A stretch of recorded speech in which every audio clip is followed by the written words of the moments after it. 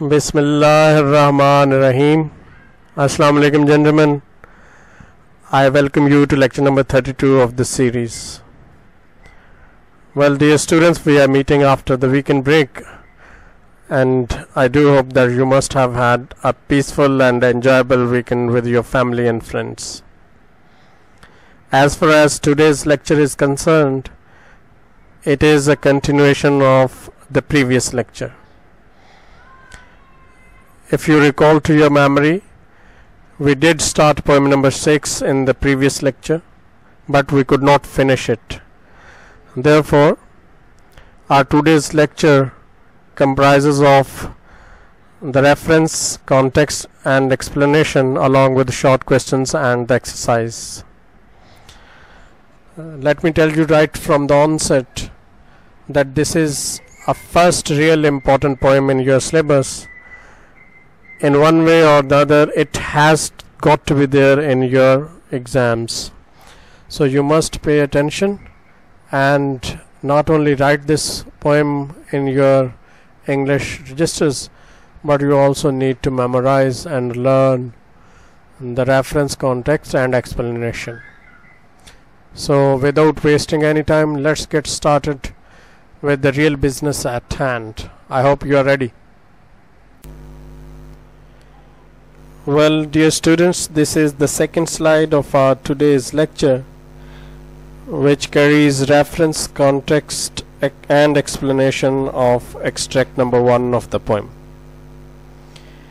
Well, there are only 2 extracts the poem comprises of, and both of them are equally important for examination's point of view. Therefore, I would request you please to write it down and also memorize all these 3 things shared with you in this slide. First, have a look at the reference. These lines have been taken from the poem A Sindhi Woman, written by John Stalworthy. I am repeating myself that you have got to write the reference the way it is being written here and shared with you in this slide.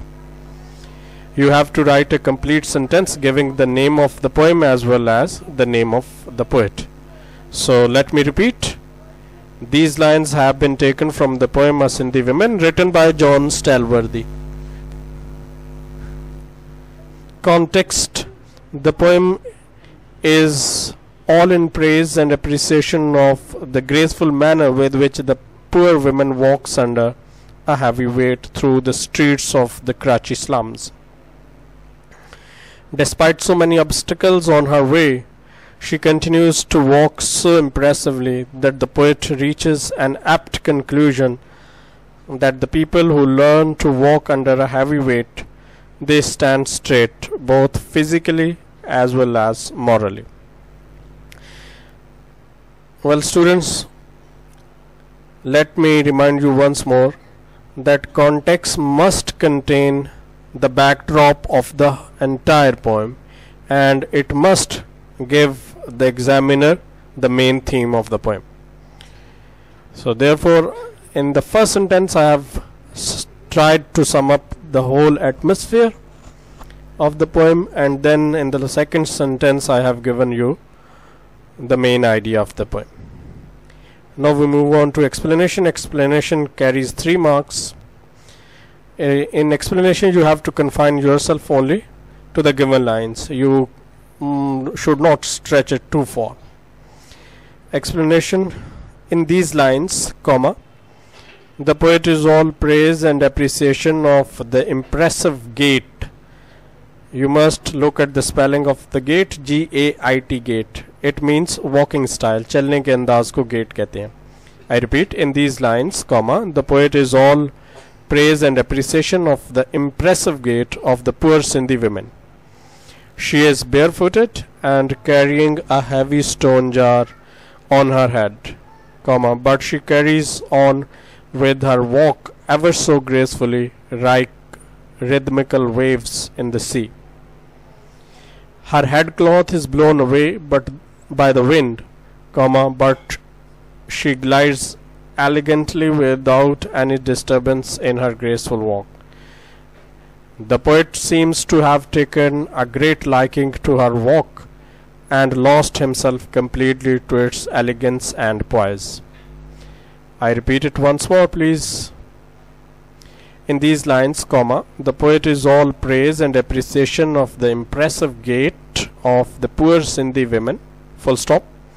She is barefooted and carrying a heavy stone jar on her head, comma. But she carries on with her walk ever so gracefully, like rhythmical waves in the sea.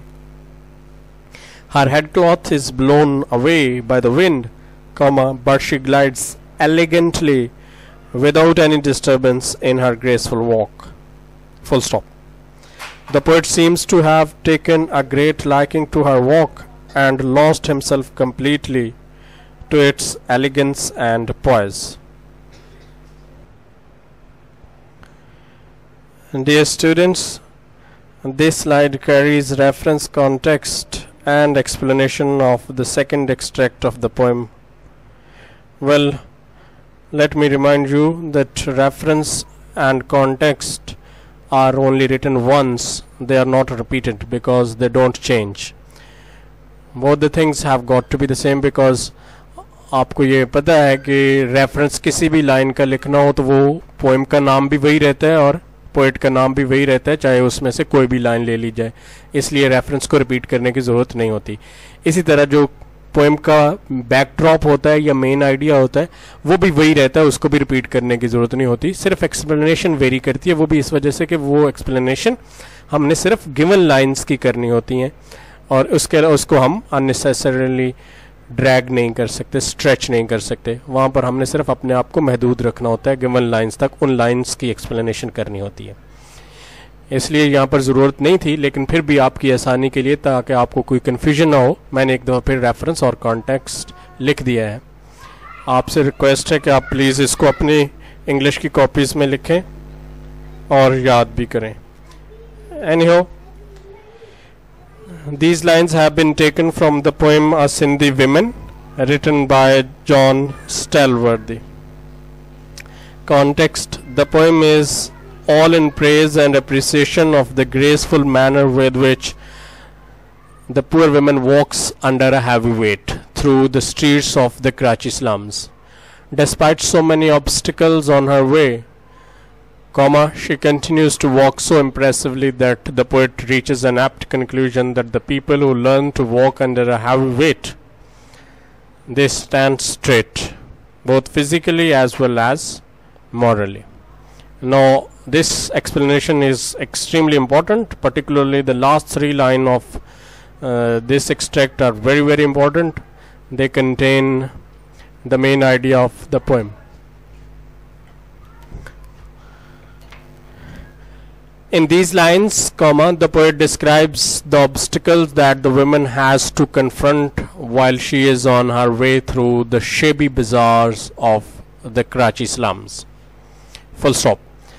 There are stones, heaps of stinking rubbish, animal waste and pieces of glass all the way through, but all these hurdles fail to lower her spirits and she ignores them completely. The poet, while standing at one corner of the street with her bent back, watches her cross the bazaar straight and upright and draws a very apt conclusion that the people who learn to walk beneath a heavy weight, they always stand straight and upright, both physically as well as morally. ये जो last three lines हैं, यही poem का main idea है, यही इसका main question भी है, यही इसकी थीम भी है, तो ये आपने हर हाल में याद करना भी है और लिखना भी है. Anyhow, I'm going to repeat the explanation once more. In these lines, the poet describes the obstacles that the woman has to confront while she is on her way through the shabby bazaars of the Karachi slums. Full stop. There are stones, heaps of stinking rubbish, animal waste and pieces of glass all the way through, but all these hurdles fail to lower her spirits and she ignores them completely. Full stop. The poet, while standing at one corner of the street with her bent back, watches her cross the bazaar straight and upright and draws a very apt conclusion that people who learn to walk beneath a heavy weight, they always stand straight and upright, both physically as well as morally. Dear students, ये दोनों extracts की आपने reference, context और explanation को देखा और सुना. आपसे रिक्वेस्ट है कि आप प्लीज़ इसको कॉपी में भी लिखें और याद भी करें.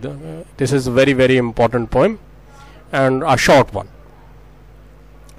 Now we are going to move on to the next slide, which will carry the exercise of the poem. Dear students, this slide carries the exercise of the poem. The first two questions are not very important. They are very easy as well, so you can do them on your own in English book. You don't need to do it in your copies. Question number 3, 4, 5 and 6 will be discussed in the following slide. Here we are only going to discuss question number 7 and 8. Question number 7, choose the correct answer. The woman in the poem was passing through the market, bazaar, crowd, street. Option number 2 is correct, was passing through the bazaar. B, she was carrying a bundle of sticks, a stone jar, a bundle of books, or nothing. Well, she was carrying a stone jar. Option 2 is correct. C, those who carry weight stand straight, bend, idle, fall.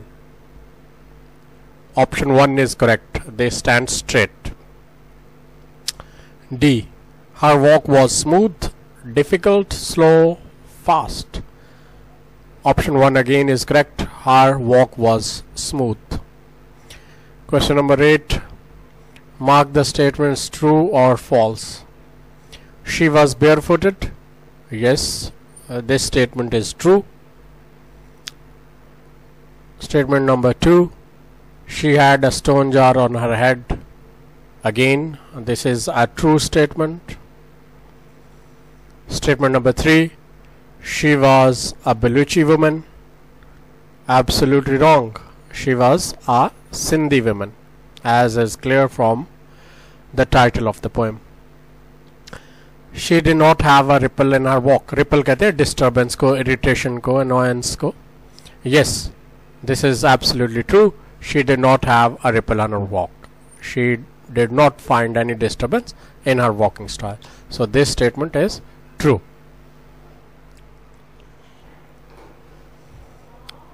Well, students, this is the last slide of our today's lecture. As you can see, it carries the short answers from the poem A Sindhi Woman. All the 4 questions given here in the slide are very very important. Please note them down with their questions in your NEET English registers. Well, the first question is, what does the poet reflect to watch the women pass through the bazaar? This question actually is about the main idea of the poem or the essence of the poem. कि poet जब वो औरत को बाजार में से गुजरते हुए देखता है तो क्या सोचता है, जो वो सोचता है यही इसकी पोएम की थीम है, वो हमें इसमें बयान करना होगी.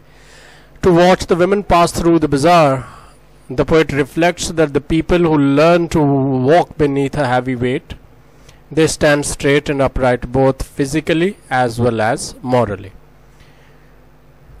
मैं आपके लिए दोबारा दोहरा रहा हूँ इसको. To watch the women pass through the bazaar, the poet reflects that the people who learn to walk beneath a heavy weight, they stand straight and upright both physically as well as morally. Question number 2, what is the main idea of the poem?